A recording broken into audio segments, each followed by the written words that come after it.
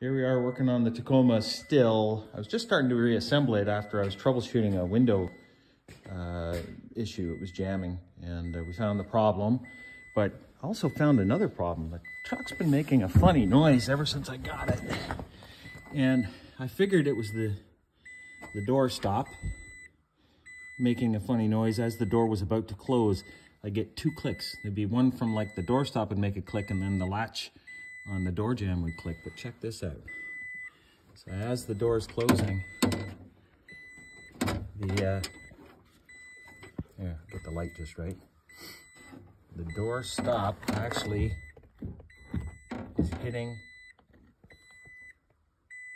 the guide for the window right there. So, yeah, so that's bending the door or the window track. You can see the impact mark on there where it's been hitting. And it hits it pretty square on too. I mean, it's not just missing it by a little bit, it's hitting pretty hard.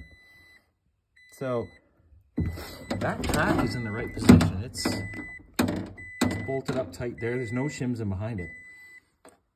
So maybe we have the wrong track. Is that possible? Or maybe we have the wrong stop. So possibly the stop is supposed to have an arc or a curve in it, and it doesn't.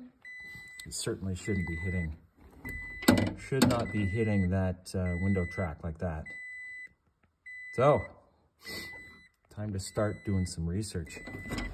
And we'll figure out which part is wrong.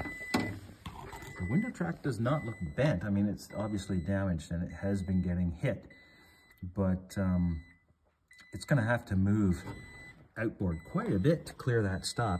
So I think we'll pull the stop out and see if maybe it could be in backwards, like upside down, and that would cause it to maybe curve in the wrong direction. I don't know. We'll take it apart and we'll find out.